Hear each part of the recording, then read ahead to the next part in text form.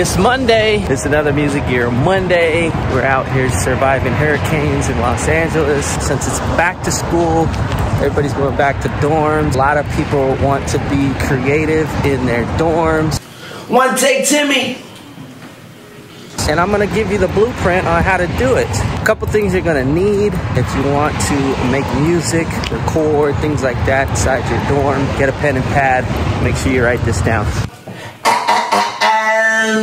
Walking to get my groceries. All right, so the first thing you're gonna need is a laptop. And I always tell people, don't skimp on your laptop because that's gonna be kind of the backbone of your production rig or your music making rig. So a lot of these softwares will say 8 gigabytes of RAM is the minimum. I always say if you can, try to get a good amount of RAM. 16 gigs is a good amount of RAM, but you can go up to 32 and 64. So if you can afford the upgrade, make sure to do it. Make sure to get a strong processor. MacBooks, you got the M1 and the M2 processors. They're great processors for a lot of the music software out there. You can also look at the Intel processors. Any of the Intel Quad should be able to get the job done. So just make sure you're getting something that is like quad core processors. As far as storage goes, you want to make sure to get a good amount of storage because as beat makers, music makers, you're saving a ton of files usually. If you can't afford to upgrade the laptop storage, you can look into external hard drives. I'll put some links in the description below for external hard drives, but a terabyte is a really good solid place to start with a laptop if you can afford it. 256 is usually the smallest, and I would say you're gonna fill that up pretty quickly, so I would definitely recommend getting something bigger. If you can get to a terabyte, get to a terabyte. If you can't, then look into external storage. You can also look into the hacks of having those little SD cards in your SD card slot. You can do, you know, a terabyte of SD card in your SD card slot. So look into that as well. Next on the list is audio interfaces. And I feel like I've done this video before, but I think it was more for mobile. The great thing is if you're just making beats, you don't need an audio interface. You could just use your laptop and just use it to make beats with.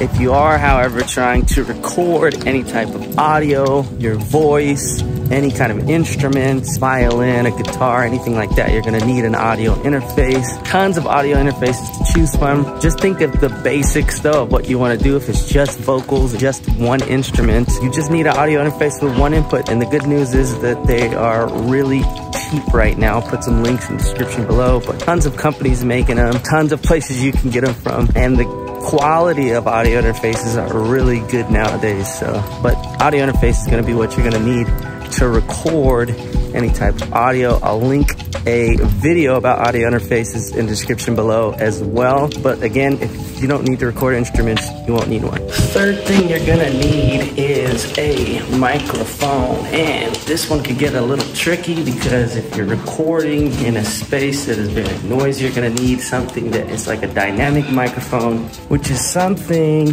that a lot of people use on stage.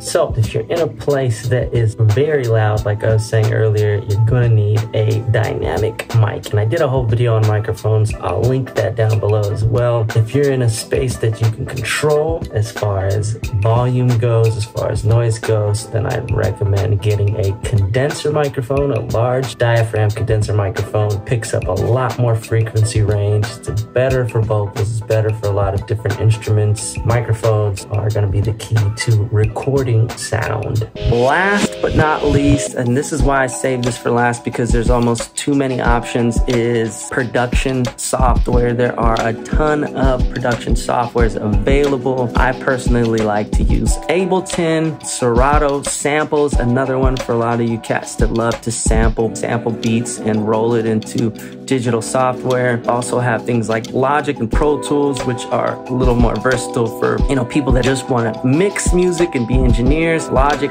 recently updated, added some really cool new tools for beat makers. Cool, I know Ableton is trying to angle more towards beat makers and producers with a lot of their new tools. You have software like Machine, and you have software like FL Studio and Reason, which are a little more niche, but a lot of amazing producers are using those softwares. I have all of these different softwares, and I like to jump in between them all to learn all the different tools. But if you can't afford to get all of them, make sure you do your research, kind of figure out which one is best for you. There's always a producer software battle going on the internet where people are labeling the different producers that use the different softwares. I always think it's pretty funny to see, but it's really up to you. It's up to what is comfortable, what is easier to learn for you. Sony Acid was my first big DAW, and I think I was even using Cool Edit at some point. So, and those were way back in the day. Now, a lot of the software is a lot more interesting, a lot more fun to use, and there are a lot more tools available. So I would look at what feels right, what looks the most interesting, because you want it to be fun while you're using it, almost like you're playing a video game or something. Because if it's not, it's daunting to open that,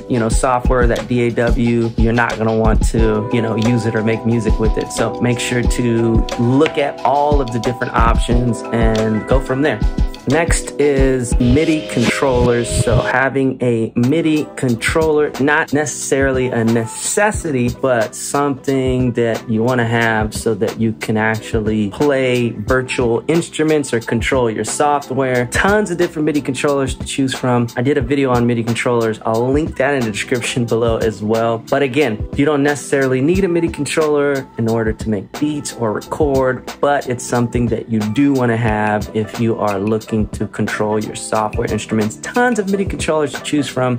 I like to use my OP1, which is a synth / MIDI controller. When I'm traveling, it's compact, it's small. There are things like the Novation Launchpad. Man, there are so many things like the Akai, APC, the Launch Key, stuff like that, that is all virtual, that's all made to control those virtual instruments. If you want to have more control over your software, you're gonna wanna have a MIDI controller. So if you're wanting to play keys, you probably wanna find something with piano keys on it. If you're wanting to drum out samples, probably want to find something closer to a sample pad or a drum pad or something like that. So make sure to check out some of the links below about MIDI controllers and the video I did on MIDI controllers. Shout out to our sponsors today, Crate Connect Digital Record Pool, providing tons of new music, new releases, hundreds of different genres and chart-topping hits, everything and anything, instrumentals, acapellas, Latin, moombahton, techno, dance hall, even country music. So if you're a DJ and you want to spruce up your music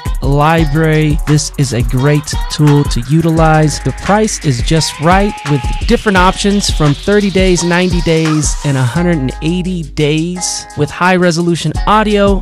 This is a great option for anybody wanting to expand their DJ library. They even have a clothing shop. This one's my favorite. Make sure to hop on over, check out Crate Connect. I will be putting a link in the description below, which will include a discounted price. So make sure to hop on that while it lasts. So yeah, that's it for creating your, mobile / dorm room studio. Let me know your thoughts below. I'll put some links in the descriptions and we'll kind of go from there. That's going to be it for today's Music Gear Monday. We'll be back next week. We're diving into some AI software, check out some of these different options, some of these tools, and see how they help you create something unique. So see you guys next week.